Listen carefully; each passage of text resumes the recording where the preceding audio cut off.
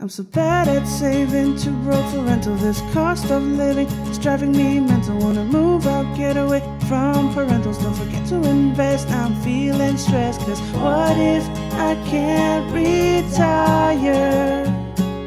I'll probably just expire.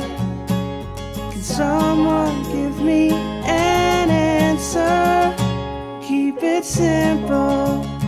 Keep it simple, keep it simple.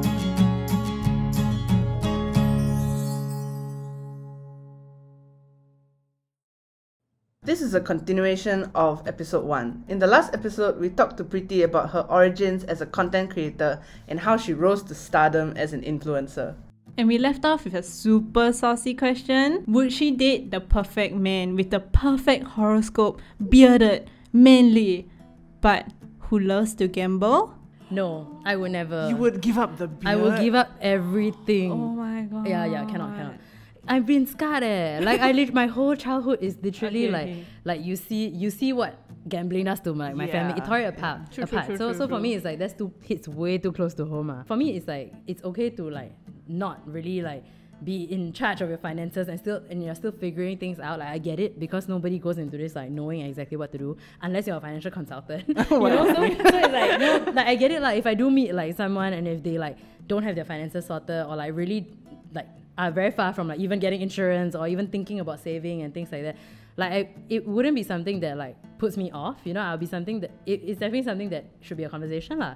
You know, if you are the perfect person and the perfect horoscope and you sound as perfect as Preeti described you to be, then right. I think for sure I would date you, so hit me up. But I'm kidding, but you know, but I think for me it's really like obviously it's a conversation to have. Like if you're gonna get a relationship with someone, of course there's something you must talk about. Maybe not at the start when you're dating, but eventually if you're talking about your future, this has to be brought up. It can't be something that like you keep leaving to like, oh, we figure it out eventually because it's too much. Yeah, that's true. Do you feel like because when you grew up in this kind of environment where you're so so aware of your own finances, do you think that you would be more open about your finances to your future partner? I think.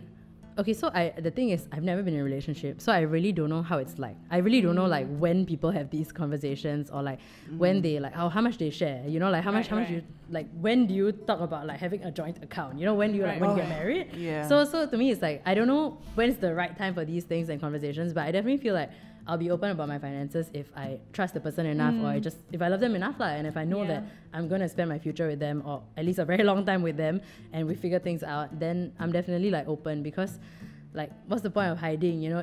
If I want you in my life like this and if I let you in every other aspect of my life, then when it comes to money I'm like no don't ask me how much I earn. Yeah. So I think for me it's a matter of trust. It goes back to all the basic things you must have in a relationship first before you talk about money lah. Yeah. I mean that's so true, right? But personally I would say that there is no right time to talk about money.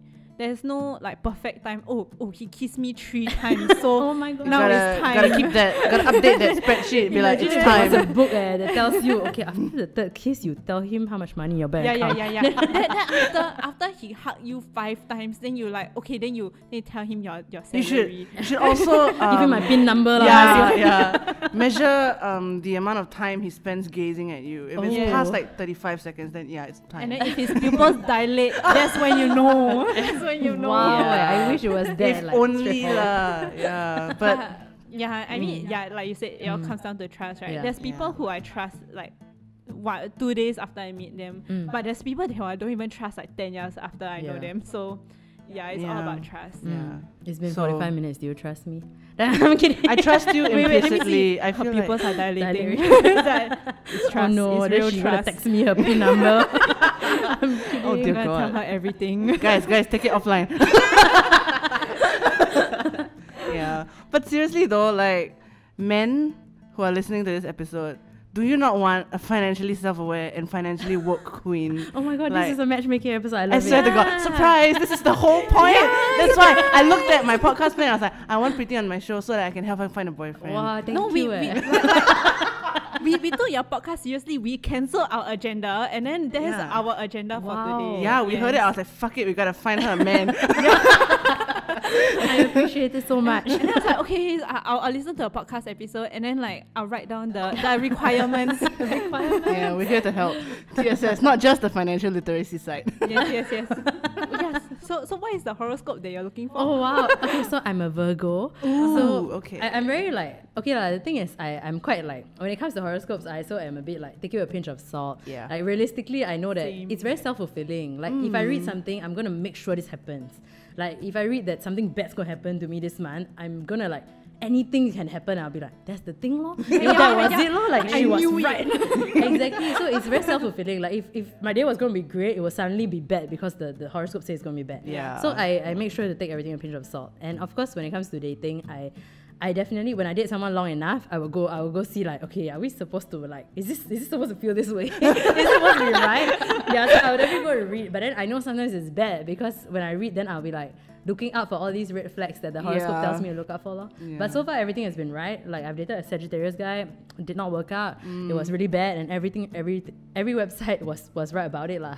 Yeah. Wow. So to me it's like, I don't know, for me it's very I base it off my friends, I guess, because my horoscope is very like, when it comes to like relationships or friendships or anything like that, it's you just get along with a certain group of people who happen to just fall under like the same things. Like, I get along so well with Capricorns, Cancers, like, and apparently my best compatibility is with Scorpios, but I'm very scared of Scorpios. I swear to God, Scorpios are like terrifying. Correct. Yeah. Scorpios are, I'm sorry, but they're batshit crazy. Yeah. Yeah, and I'm very scared of Scorpios, but that's my highest compatibility for everything, like intellect, then intimacy, everything. I'm maybe you're intimidated by the compatibility. Maybe, but you're scared that you go too well. It's too much. I don't want. Wait. Okay, wait. But asking for a friend. But how do you feel about Geminis? Wow, I don't have a lot of Gemini friends, so I can't base it off. Like, there's no one to base it off in my life. Hey, can I be your first Gemini friend? But you see, I just met you, so far but Gemini is great, you know. 45 minutes. I feel like never dilate. let's move on to the actual questions that y'all plan, right? We're talking about horoscope signs, and now we're back to the dollar sign. That's right. Ooh, nice. Chris, Thank you're you. on fire. God. I guess let's move on to the. Do you have any other surprise questions? No. Okay. Just Sagittarius people are the Okay, best. we gotta drop it. We gotta move on. Singapore's Priscilla, top horoscope sign. pulling out the full name Priscilla. We have to stop it now. Control yourself. Okay. I'm sorry, Sophia. Oh wow. Wow. This is like an act of intimacy to me, you know. Okay. So we asked you some questions on our Insta story, and y'all sent in some really good questions, I think. But sorry to say, I still had the best question. I mean, yeah, you kind of crushed it from I'll the be the start. judge of that lah. So much ego. Yeah. So let's get into the questions then. Yeah. So the first question comes from Cheese Grater Ooh. with 2 eyes. So the question is, I imagine an influencer's income to be irregular. If so, how do you manage your money? Ooh, that's a good question. Because Right. I think especially this year after the global pandemic hit, I think a lot of brands had to figure out how to work with people again, or like how to continue marketing their products, and like read the room and like kind of figure out their marketing plans all over again. So of course, like, I guess in the influencer scene, it meant like not a lot of regular gigs, because a lot of clients had to figure out how to work from home and all these things. So for the month where like circuit breaker hit and stuff like that, of course it was very quiet. Like in terms of gigs, like I was still creating content, I was still making videos, but it was just quiet in a sense where like my email wasn't like ringing as much, my inbox wasn't as full as like usual. So I was just like a bit worried, because that's when I'm like, oh no, like what does this mean? I don't know how long like people are going to take to reach out again, or people are going to like feel comfortable enough to like, okay, let's go for a shoot. And I don't know when all these permits will be up and available for people to like have shoots again. So it was just a weird like period for me. But I think how I manage my finances, I guess, is that I've always been somebody that saves a lot. So it definitely didn't worry me to the point where I'm like, oh no, like what do I need? What can I do to earn money this month now, because I need money ASAP. So it wasn't like that for sure. Like I definitely had savings I could live off, or if there was a huge need for me to like spend on something for my family or something urgent, like I definitely could still afford it with savings. So it's irregular in general, but I think like when you constantly save, you know, of course it takes a lot of pressure off. You don't have to, when things like this hit that are so crazy, unpredictable, you obviously can fall back on savings. So yeah, it's irregular. It was very scary when COVID hit, but now I think it's going back to normal a bit because a lot of like companies, clients, they all have permits to shoot. Shoots are happening like every other day. So, you know, I'm back to like shooting regularly and like actually working on client projects and stuff. So it's getting better for sure. Yeah. Nice, that's good to hear. So I suppose you can say that savings allows you the freedom to tide you through like tough times. Like for example, you know, influencers, they have the danger of like getting cancelled. I suppose like, you know, cancel culture is so rampant. So would that be something that you take into account, like how much you need to save, how much like minimum do you need in your emergency funds and things like that? I definitely don't know like what's a good amount to have, or I don't know what's a minimum, but I guess, I mean, life has been very predictable. Just this year alone has been like really scary, like even with like things at home and family, of course. So like the expenditure for like all these very unpredictable, unexpected things have been like quite crazy at home. But of course, I think so I don't know what's a good amount to have in your bank account, but I think like luckily for me, I'm always someone who saves. Like any project that comes in, I never think about like how should I spend this money, or like how should I treat myself here, unless there's an occasion, unless there's like okay, it's my best friend's birthday, I know I'm going to do something here, I know I'm going to set aside this much to like get their gift or whatever. So I guess for me, it's only when it comes to things like that, then in my head I'm like, okay, I'm definitely going to spend this, I'm definitely going to put this aside now, and I'm going to like, if I know this in advance, I'm just going to put this aside from the start so I don't have to like worry about it. Yeah, so I think like, of course, being an influencer and like you mentioned cancel culture and stuff, it goes back to the unpredictability of the job and how literally tomorrow somebody could just like spread some rumor or like fake news and then I would just lose all my jobs on the spot because brands are just afraid to be associated with something like that. So it's very, very risky, and I think there's no way reassuring things like that or like just reassuring even clients. But I think for me, it's the working relationship lah. Like if I work so well with someone, or if I work this closely with a client, and I'm just very upfront and honest about how we work together, I think that like gives me some form of like, not leverage, but like I guess an advantage there, because you know they can hear my word for it or take my word for it. You know, they can ask me directly. They feel comfortable enough to talk to me about it instead of believing something online. So even like last year with the whole brown face thing, of course, I did have a lot of clients get very scared in the moment, and they dropped me from a couple of gigs. And it was understandable because those gigs were National Day gigs, and they were gigs where like you wanted me to be on the streets of Orchard Road giving out ice cream, and I was on the news every day, and newspapers, Channel 5, I was everywhere. And I get that that's too risky because I'm literally physically going to be there doing something, and anything can happen. Like there are a lot of people who don't even know the full story and are just going to be like, oh, the racist girl on the news, and then they could do anything, and you know it will affect the brand, of course. So for me, I was also very understanding. I was like, okay, I get it. You know, if it's something that risky, it's my face and your brand, you're putting it out on the streets of Orchard Road, like that's a lot. But for other gigs, like when it came to like skincare brands and stuff, I was like, why you gotta drop me when I still use this product? I still promote it. It didn't change after this brown face rap video. It didn't change anything for me in terms of our relationship. So for me, it was a very like tricky time, and of course I was it felt like shit lah, of course, because you're like, but y'all know me what? Y'all know my intentions what? We work together so many times to the point where you know for sure why I did this, and we have our own like personal relationship ready with like the clients because we work so well together. So I felt a bit like, so y'all don't really get me lah. Y'all don't really know. Yeah, but I told a lot of people, like after the incident, I value everyone that reached out to me way more, because if you still choose to work with me after August last year, this means you know what Pretty Please stands for, you know what I'm about, you know my intentions behind the video at least, or you trust that I did it for the right intentions, and you're more than happy to still work with me. You know, you're more than happy to have me associated with your brand because you know why I did what I did lah. Yeah, so for me it was also like a learning moment of like, okay, I'll just form new relationships. I'll just stick to the people who stuck with me throughout a tough time. You know, I'll just keep prioritizing these people. If I can work with them better, work with them on more things, if I can give them more in our working relationship, do more for the brand, I'll do it because you're stuck with me. Yeah, so for me, it was definitely a learning moment. And I think that was also, I guess, my first experience with cancel culture. The first time, like, I was literally, like, on a national scale trying to get cancelled. It was very scary. But I never thought of it. I'm not going to be a loser and blame it on cancel culture like how everybody does now. I'm just realistic, lah. You know, you saw a video like that, you didn't know how to feel about it, you assumed it's racist, you just want to, like, stopped following me, like, you know, that's the reality of it. I wouldn't say everyone tried to cancel me. If anything, the government tried to cancel me more than other people. You know, I'm not gonna blame other influencers. So yeah, it's very unpredictable, but it's a lot that can come out of it, for sure. Okay, so our second question is from, I can't pronounce your username, man. I'm so sorry. It's like... It's literally no vowels. Yeah, there are no vowels in it. It just sounds like... Okay, anyway. Nice. So got it. Thank you, Grufruit, for your question. All right, so the second question is, and I think it's quite a heavy question. What if my parents, so they're 50 plus years old, what if my parents are jobless, they don't have any CPF, no insurance, and I'm still in uni? What do I do? Wow.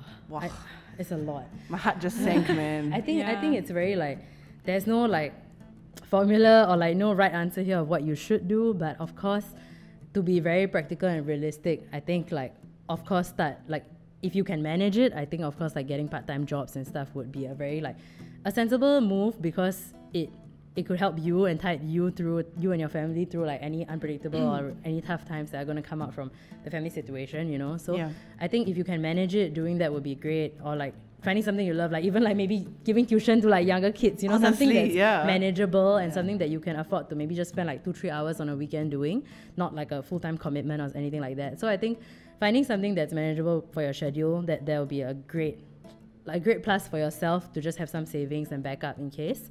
But I think, of course, with a situation like that, you need to realistically think about like what you're going to do after uni. You need to actually like, you know, look at, am I going to start working on the spot? And unfortunately, you might not have the luxury of like, you know, go getting your master's or something like that. You would have to think about like actually working.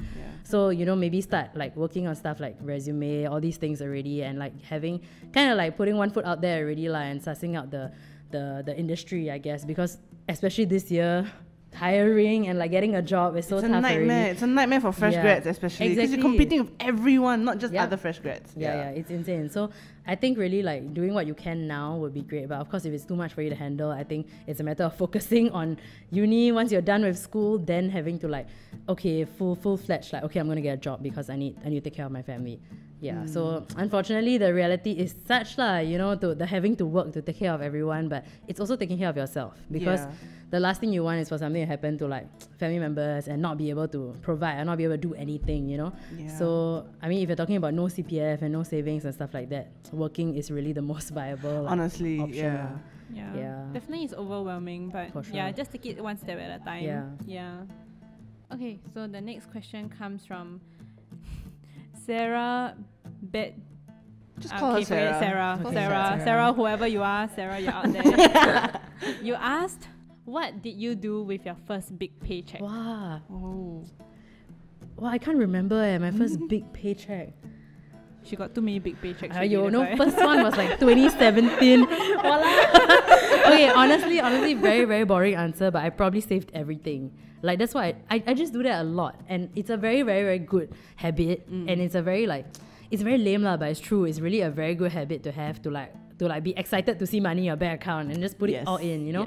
So I've never been someone that's like, oh my god, okay, I've always wanted this thing and it costs this much, maybe I can afford it now. I've never done that. So it's just a foreign concept to do that. But I mean, in my career, in the last like 2-3 years, I've definitely splurged on making my own life easier. I've splurged on things like getting an iMac, you know, like getting stuff that makes the content creation, makes my life, my job just easier and more enjoyable. Because, you know, it's the stupid things like, I'm not going to sit here on my laptop that I've had since 2012 in poly. You know, I'm not going to sit here worrying about whether this video can export. Like, you know, it's things like that. So it's very practical splurges. You know, it's things where, okay, I've enough, I can afford to spend like $2,000 on an iMac, you know, which is a very, very huge investment. Spending $2,000 is a lot, but getting the iMac was a great move. And I got it like, my brother got it for me for my birthday last year, so he got me like a $1,000 gift card, and then I top up the rest, and I'm like, this is great. So it was like best birthday gift, you know. So it was really like amazing to do these things lah. And recently I bought a Wacom thing, so now I can draw, I can actually write fun stuff in my videos now. So I like, for me, the content creation is a lot of fun. So if I can do anything that makes this more efficient or easier, it's a very weird geeky thing, but it's just very fun lah. It's very like, my only other splurges in my life are literally clothes every few months. Right. But it's also a very like maybe every 6 months I will buy something on ASOS. You know, every 6 months I'll be like, okay, let's go see if they got sale. Then I go and buy. So that's the only other like treat myself things I have. But other than that, it's like how I live my life. Or like sometimes I'll be like, okay lah, we just finished. Like we just had a very long day. Let's go eat a nice meal. Like let's go for drinks on Friday night. So that's the only other like splurges I would do lah. Wow, Yeah. can I just say, Preeti, you're like perfect for the simple sum. Yeah. This is like, you are like the person if the simple sum were a person, I am a simple Yeah. sum. you are the simple sum. 2 + 2 is 4. That's me. Whoa, that rap. That rap. Oh my god, expect a new single, please. Yeah, like our editor, our content manager, Duan, Yeah. you've all heard him. Yeah. He looks at me with disappointment every time I mention that I buy something. Yeah, he would He's love like- you. Yeah, he would Like- love you. like- Hit me up. I'm kidding. No. I mean, like, full disclosure, if like this content creation thing doesn't work out, just like, Yeah. Reach out to the simple sum. yeah. We've already spent this like almost an hour together. Yeah, right? yeah. Your pupils have dilated. So this We is my trust- backup. Just now you asked if I had backup, right? yes, This is it, yes. guys. There it is. I just found the out. answer to the question. Yeah, you have our email, you have our numbers. Got so. it. Okay. All right. So the next question, from Hui. Okay, hi. So they asked what investment. Okay, now I'm just gonna paraphrase. Do you invest, and what do you invest in? Myself. Oh my god. No lah, but I mean, I guess recently, like the only investment that I've taken on myself is stuff like going for spin classes, because it's the only form of cardio I would ever do in my life. Honestly, Health. same. Health It's the only is wealth. And for a long time, it's not something I ever thought about or cared about, of course. Right. And I mean, even being able to like things like getting insurance, things about taking care of your health, these are all luxuries. You need to have some basic stuff settled first before you can think about these things. So for me, it's like, I know like in my life, I used to be very active when I was in secondary school. I used to play basketball all the time. So of course, with life getting in the way and stuff, I just never thought about health or fitness and all these things. And I mean, realistically, I love how I look and I embrace like a lot and I'm very, very positive about my body and stuff like that. But realistically, I do have like health concerns. You know, realistically, I have like this thing called PCOS, polycystic ovary syndrome. Ah, right. Yeah, it's a thing that like yeah. overweight people always get. Yeah. So it's like, and I have friends who like, I have heard stories like, you know, they have it and then it causes things like infertility in the future. So like they have it and then they lost weight and then it gets better and you know, it's gone. So I'm like, yeah, you know, technically if it's a solution that's straightforward, then I do want to like try be regular when it comes to taking care of my health and stuff. So so I'm trying to like every week go for spin classes, which it's a huge step. You know, when you do nothing, trying to do something weekly is a huge step. So for me, it's like that's what I've been investing. I guess when I say invest in myself, that's what I've been doing. Like, you know, go get a package, you know, and then actually go like figure this out and try and find time every week to do something that I actually enjoy.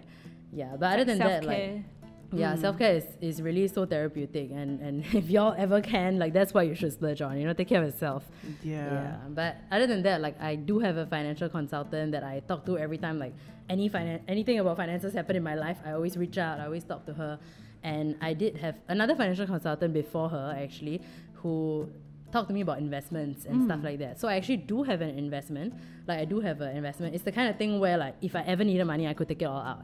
Yeah, so it's just there growing on the side, if it's growing, you know, if it's just on it. I mean, You have to believe. Yeah, if it's, I mean, of course, the growth is very, like, it takes a long time. You need to leave this in for years. So I think I've had it in for like a year and a half. So obviously it's still a very short time. It's still very fresh, but it's something that hopefully I will not need to touch and I can just leave there for a very long time. And when I ever do need it in the future, that's something I can fall back on lah.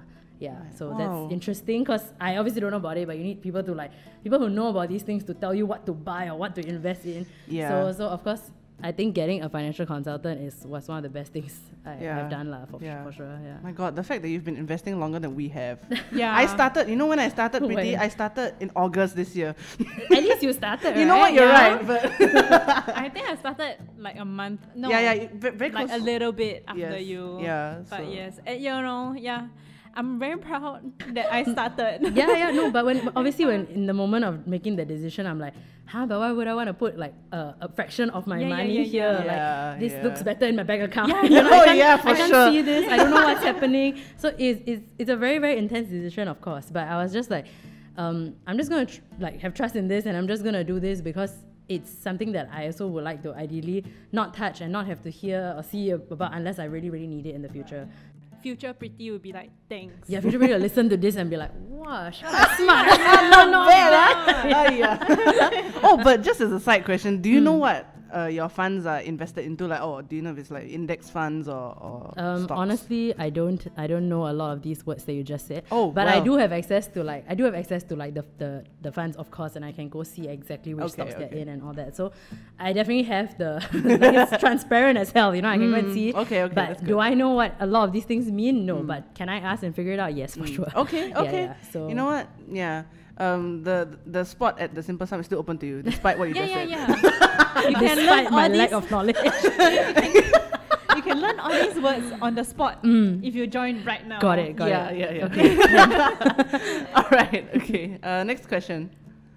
It's from Hara Hois. So cute. I don't know how. I'm sorry, but I tried my best. You asked, how do you budget your pay and keep to it? I love you. Okay, first of all, I love you back.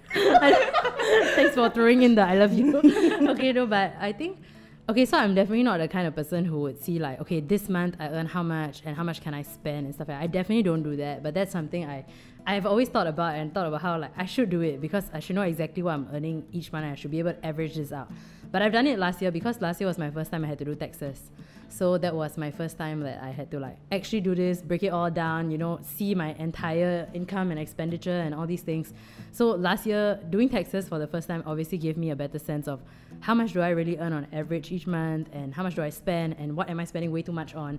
So I think that was like having to do your taxes is really eye-opening and made me realize that, oh my God, I really got to keep every receipt. I really got to do everything this year, So it prepped me for this year like way better. And I did start the year with like a notebook, writing down like, okay, what did I spend on shoots? How much did I spend on props? How much did I spend on caps? Stuff like that. So I have started that, which is a huge move considering how like my life is an organized mess. Like things are just everywhere. So this year I really started with like, have a book. I already like wrote down like my finances for maybe the first 3 months of the year.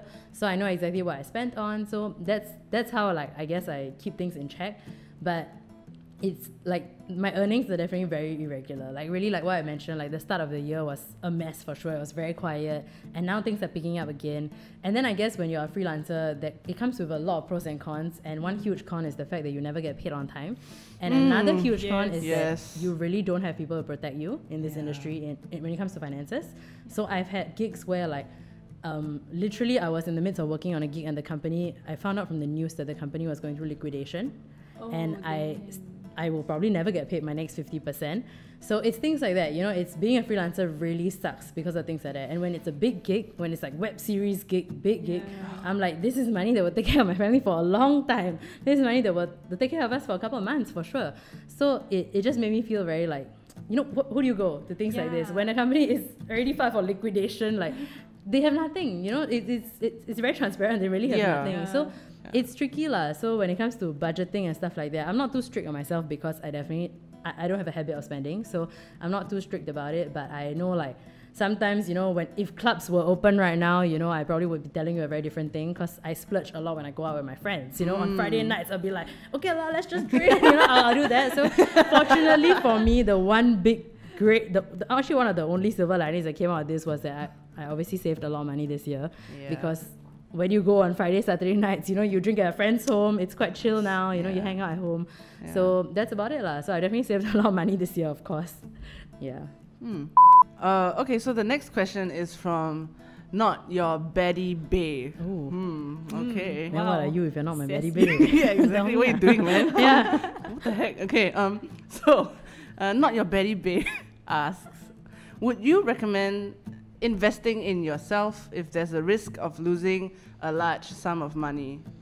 How do we interpret this question? Okay, so how I interpret it is like for example, so you did talk in one of our earlier episodes about taking a year to freelance and like really find out what you want to do. Right. But at the same time, while freelancing, you're obviously losing a huge like opportunity cost. Yeah. That you like the amount of money that you could have earned if you like continued working your old job.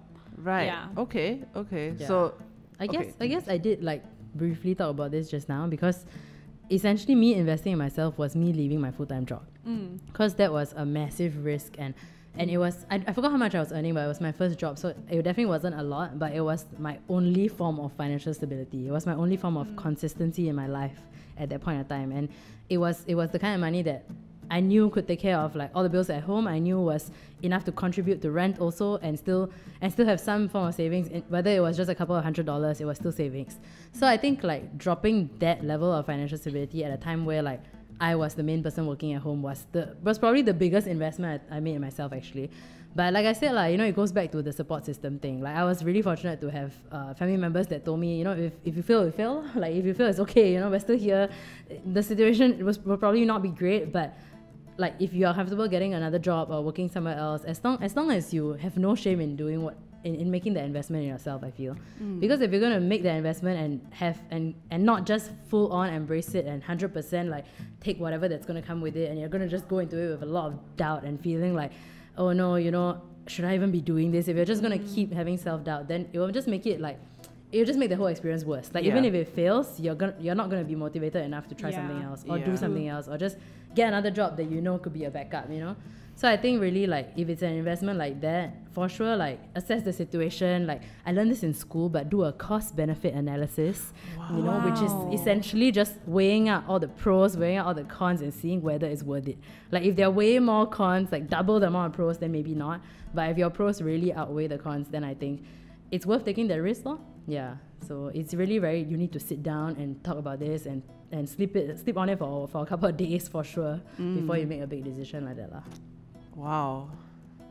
That's super useful advice. I think it can be applied to so many things in life, like what school you want to go to, whether you want a PTO now, or whether you just want to buy something. Whether you want to buy something, everyday things, right? Yeah. Okay, cool. And we will end off with the juiciest question. Ooh. By, oh my gosh, I thought your name was Jiamin, but it's Jaimin. I think it's Jamin. Jaimin. So, yeah. what is your best and worst spending decision so far? Wow, this is a damn good question, because I never like sat down and looked back at my life and thought about it like that. Time to reflect. Yeah, I don't know. Okay, I really don't know what the worst one is, because I'm trying to think, and I feel like it's probably some stupid thing you just randomly buy, but I wouldn't say it's a bad spending decision, because maybe we're talking about a couple of dollars. If it's something stupid or like random and weird, I wouldn't spend hundreds of dollars on something like that. Right. So I think I've never made a big like spending mistake. I really can't think of one. Maybe there's one that like I need to go back home and like ask my brother, and then he will tell me, It's the kind where your family members will remember, but you don't remember because they hate you for it, Ooh, yeah. But I really don't think that there was anything I spent on that made everyone around me be like, Preeti, are you kidding me? Do you really just do this? Like, I'm quite practical and rational, and it takes me a lot to like spend a big amount of money like that. Like, even if it's for myself, even buying the iMac I mentioned, like I was sitting there weighing it out, even though I'm like, this is gonna make my life way easier. Yeah, so I think it takes me a lot to like spend that money, so I don't really make very bad decisions. Maybe buy stupid cheap things that are like pointless. That's about it. But my best spending decision, this is gonna sound very weird, but my best investment, I guess, was to get an intern. So my best spending decision is Wisan. I'm not kidding, but really like it was such a I never in my life thought I would need extra help, and I always thought like, I was able to do this on my own, but it was life changing. Like, really just working with someone who gets you and like really makes your life just so much easier. It's insane. Like, to me, that was I can't believe I sat there thinking about how is it really going to be worth it, Can I really afford to put a fraction of money here to hire someone? And I weighed it out like crazy. It took me a long time to make that decision, but it made it easier because Wisan was already a friend. It made it easier because like I knew what he was like. I didn't have to like learn about someone completely brand new and teach them everything they didn't already know about the industry or about me. And it just made it very, very easy. So it was definitely the best spending decision in my career, I guess, because Wisan has been the most helpful thing in my whole career. Yeah. So for sure, I think that was the best. Yeah, like I cannot like, now when I look back, I'm like, how did I do this on my own? Like, how did I manage the things that I managed on my own, and how did I navigate this space really without having like a person, like a person there for me and like having my back. And when you talk about I mean, but even though his title is intern, like Wisan is really not an intern. Wisan is essentially like agent, manager, personal assistant, intern. Like he's everything. He's really my person. So it's like when it came to like even like having my back at things like a shoot, you know, like you're at a shoot and you're just the talent. Sometimes you get told what to do, and sometimes there are things that like totally go against what I stand for and what I don't want to do. And Wisan would have those very difficult conversations, like my manager. You know, he would step out and be like, "Oh no, actually, this is what we agreed on. We're gonna stick to this." And it's so interesting because I'm like, I didn't know that I needed someone to. Sometimes you really cannot say the things that you need to say. Yeah. And in the industry that you're in, it's like, because you are the talent, you are the script writer, you are the editor, you are everything, it cannot come from you. Yeah. And it's very difficult to talk about money when you are also the creative and you're also the person hosting this and you're on camera, but it's also very difficult to negotiate and talk about money, even though like some things really just cannot come from you. It needs to come from your teammate, it needs to come from your colleague, it needs to come from someone who handles this side of things.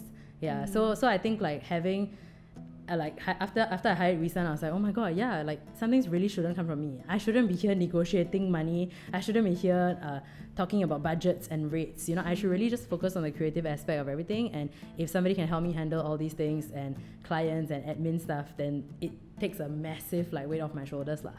Yeah.